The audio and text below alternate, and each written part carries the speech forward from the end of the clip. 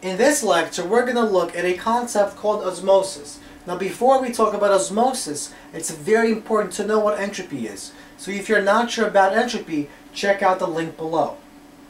So, one of the most basic definitions of entropy is that entropy is the tendency of a system to even out. For example, let's look at system A. This system is composed of two sections connected by a bridge. And we have 2 molecules on this side and 8 molecules on this side. What entropy tells us is that eventually 3 of these molecules will end up on this side, and that this system will be the most probable system. So we want a system that's even, not uneven, or balanced, not unbalanced, in which we have 5 molecules here and 5 molecules here.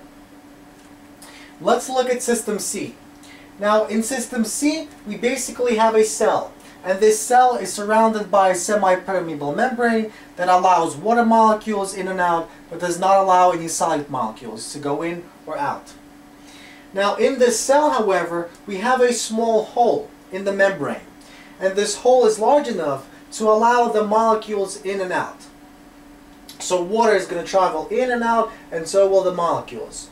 So eventually, according to what entropy tells us, we're going to want to go from system C to system D.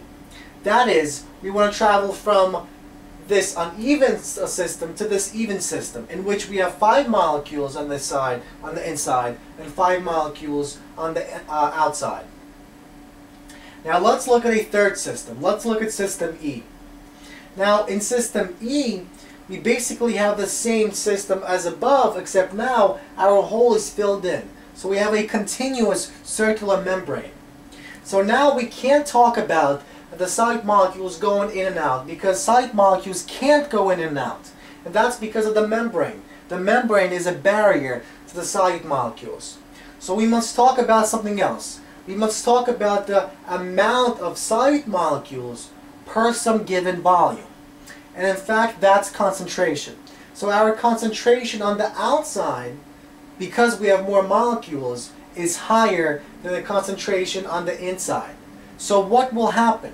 Well, entropy tells us that in this case, the only thing that can move, which is the solvent, the water, will move. And water will travel from the inside to the outside. So our cell will shrink in size, and our concentration will increase in size, because now we have less volume but the same amount of solute. Now the concentration on the outside will decrease, because now we have the same amount but a larger volume, a larger amount of water. And that means eventually our concentrations will equal out. So now let's define osmosis. Osmosis is the movement of solvent, in our case water, from an area of a lower solute concentration to an area of a higher solute concentration. So in the system above, osmosis occurred from the inside the cell into the outside, because water moved from a lower concentration to a higher concentration. Okay?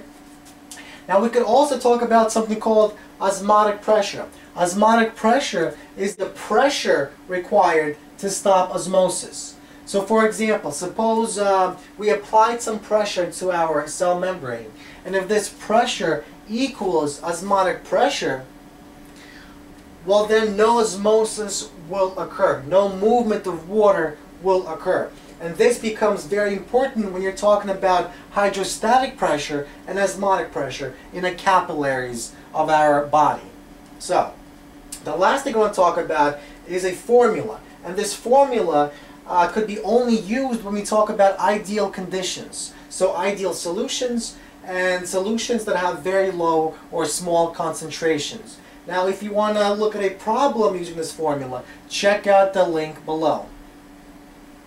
Now, let's look at the formula. The formula basically states that osmotic pressure is equal to molarity of solution times our gas constant, R, times our temperature in Kelvin, times I. Now I is called the Van 't Hoff factor, and basically that's the number of particles a single solute molecule breaks into. So for example, sodium chloride breaks into two particles. So for an ideal solution, this I would be 2.